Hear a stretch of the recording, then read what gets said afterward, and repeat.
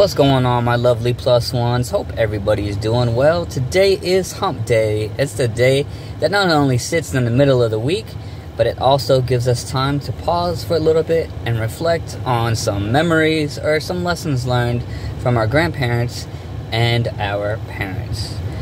And one thing that I take with me from my Nona, well, many things I take with me from my Nona, as you are very well aware, because that's why I dedicate Wednesdays I call it Nona Day, or the day that I think about the lessons learned from my grandparents and my parents.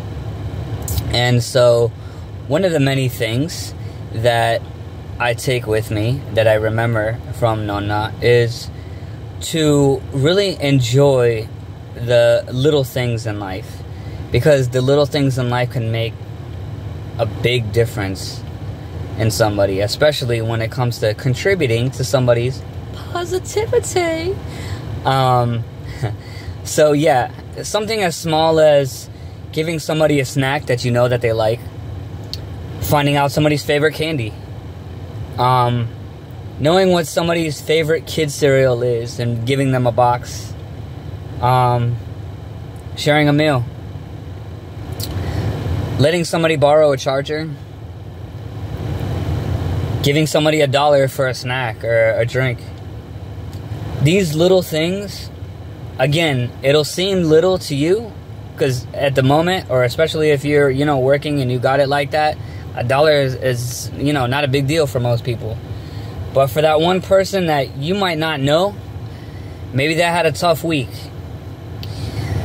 Maybe their account was overdrafted and they were really hungry, and that $1 that you gave them, really helped them out through that day. Or the person that you gave a charger to, maybe they stayed at a friend's house, they had a rough night, and they didn't have time to go back home before going to work, and they had no juice in their phone. Hooking them up with a charger helped them throughout their day. So we never know the impact that we have on somebody as far as being positive and being, contributing to somebody's happiness. So those small things really do make a big difference in somebody's life and somebody's day. So continue to carry that with you. Continue to do the small things, because we never know how much that can mean to somebody. And if we have the power to make somebody's day, then why not do it? Let's be that type of superhero. Let's be that type of, that type of happy.